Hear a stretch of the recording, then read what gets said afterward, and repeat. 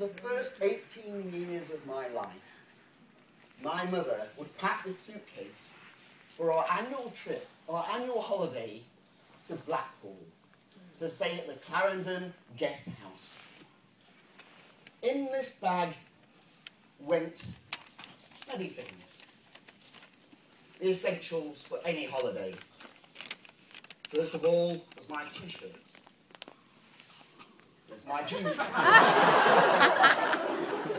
Okay, so I've grown. And of course, the bare essential, which was my bear. Before Mr. Bean. But what was in this suitcase was also dreams. And those dreams remained packed in that suitcase. They never got out. My question first is, how many of you have been to Blackpool? Hands up! 1, 2, 3, 4. Okay, for the rest of you, you are missing nothing.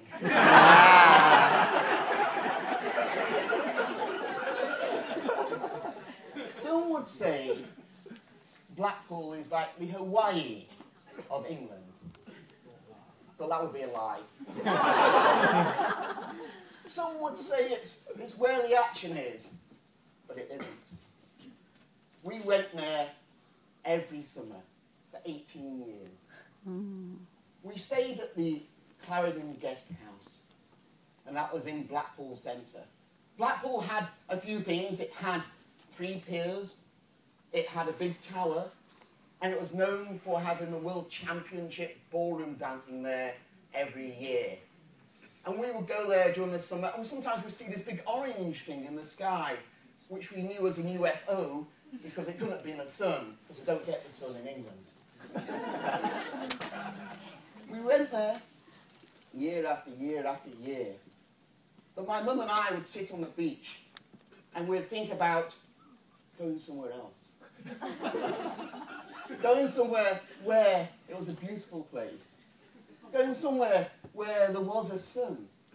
Going somewhere which was different. Going somewhere which was not Blackpool. But every year we drove the 50 miles from our house to Blackpool.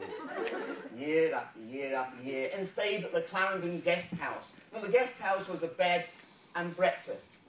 And what you got was a bed and breakfast and nothing much in between. Oh, the breakfast, I loved it. It was an English breakfast, so it had eggs and bacon and sausages and mushrooms and toast and tea and homemade dough. It's delicious. But after breakfast, there's nothing else about that. Blackpool was a black hole. We still have those dreams of going somewhere else, and, well, it wasn't until I was 18 that I managed to get away. Because I came from a poor family, and we dreamed of this, but my dad would laugh at us. My dad would say, you know, we're never going to afford to fly. Don't waste your time, your resources of dreaming of going somewhere else. But I did dream, and I was determined to go and make that dream true, not just for me, but to make it true for my mum. When I was 18, I actually made it. I made it on a plane and went to Spain. But for my mum, it took a bit longer for her. She was 60. And when she was 60, I was able to afford to bring my mum and dad to Hong Kong. And she came with the suitcase. And in it, she packed some presents. She packed some jeans for me. Okay, I've grown. But more importantly than packing the dreams, she had packed and realised that now she was in a different place. A place with the sun, a place that was beautiful, a place which was not Blackpool. It was Hong Kong, and her first flight was so exciting. Her first flight on a plane, she came on cafe. She loved it. She said, the food was fantastic, the service was wonderful, those great reclining chairs. And then I realised she'd been upgraded to business class. She was living my dream. My mum was happier then, and she still is happy. I saw her recently. She's now in a nursing home back in England. She can't travel too much, but she's travelled, and she's travelling still in her mind, and she remembers those dreams. She remembers being in Hong Kong, and she also went to New Zealand. She went to Hong Kong, many times to Hong Kong, many times to New Zealand. She had lived her dream. And I was happy I was able to help her achieve her dream. I think to me that was what helped. And I think we have to think, how often do we help people achieve their own dream? I'm an auctioneer now, so part of my job, when I'm doing my pai is I'm helping people, well, they pay their highest prices to get their dream item. But I also get the most rewarding time is when I'm an auctioneer and I do, for free, no charge, I help certain charities, like the Rotary Club, like children with speaking problems, and also for the children's diabetic. And I help them through my auctions. I raise money which raises their dreams. Very often they're not in a position to be able to unpack their own dreams.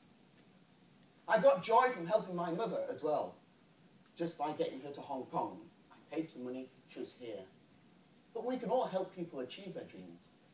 And sometimes it doesn't have to cost us a lot of money. It can be as simple as volunteering to help read to a child, to read a book. Or it could be as simple as listening to a new Toastmaster make a speech and encouraging them to achieve their dream of speaking. Or even as simple as listening to someone else's dream. And I find I get the most joy out of just helping people to achieve their dreams.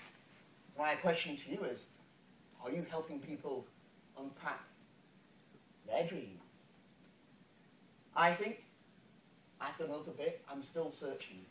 I still have my dreams. My dreams now, well, they're still with me in this case. I had some dreams in this case, but more importantly, my dreams now are here and here. I share them with you so you can share your own dreams and we can help people achieve them all. Sweet dreams to you all.